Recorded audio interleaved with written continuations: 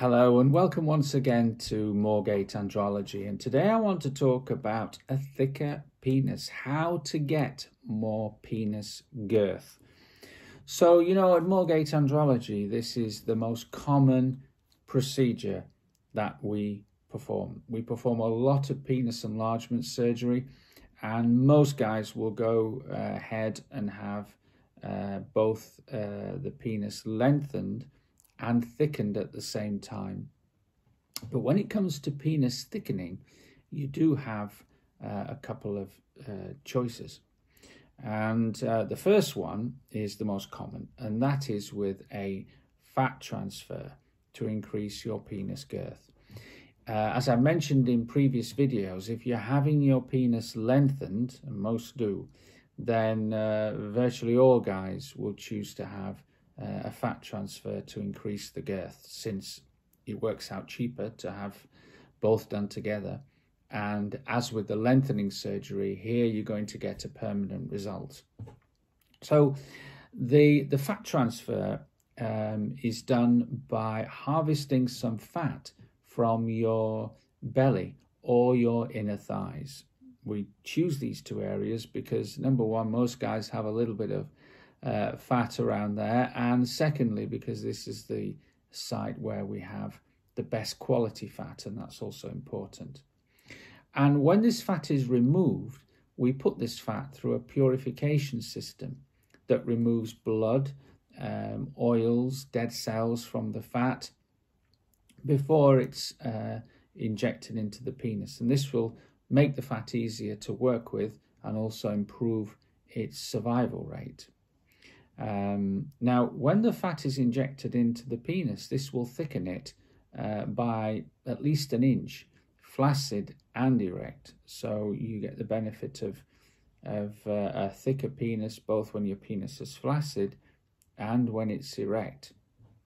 Now, when you first had a fat transfer done, how your penis looks on day one is not how your penis is going to look eventually. Why? Because we do quite a big fat transfer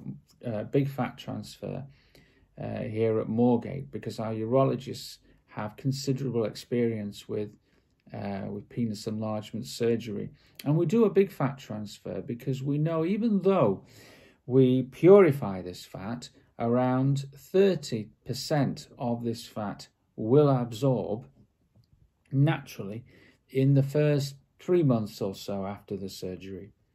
And even after the absorption, you can still expect those penis girth gains, and obviously an extra inch or two in flaccid and erect girth makes a massive difference to the penis, and there you have a result that lasts. So the first option, and the most common option, still the gold standard really, is a fat transfer to increase your penis girth. Now, there is another way to increase penis girth, and that's with the use of dermal fillers. Now, dermal fillers are hyaluronic acid injections. Hyaluronic acid existing in our bodies in small quantities naturally. We have a man-made form of it which is injected into the penis to increase its girth.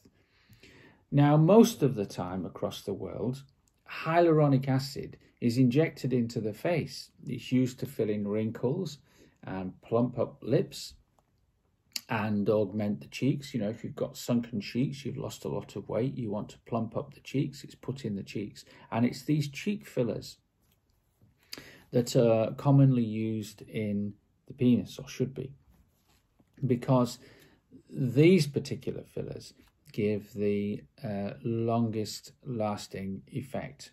So hyaluronic acid fillers last between 6 months and 2 years.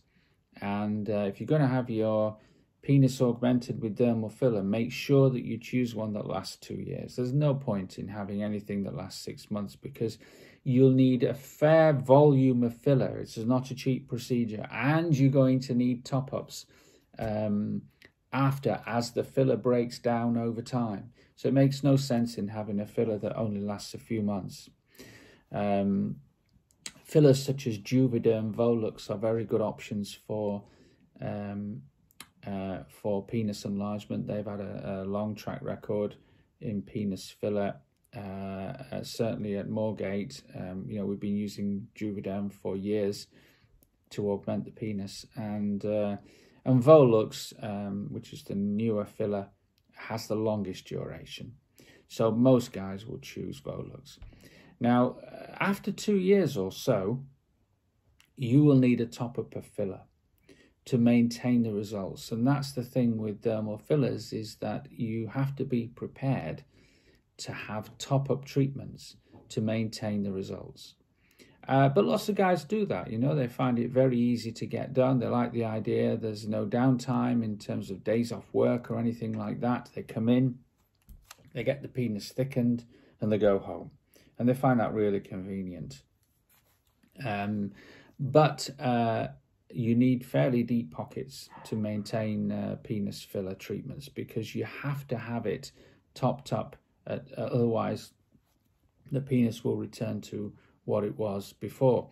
And interestingly, many guys will start off with penis filler, and at around the first, if not the first, the second top-up time, they will convert and have a fat transfer done.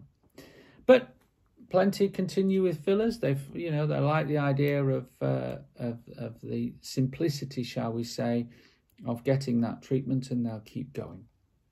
But they are the two options. So either penis filler or penis girth fat transfer.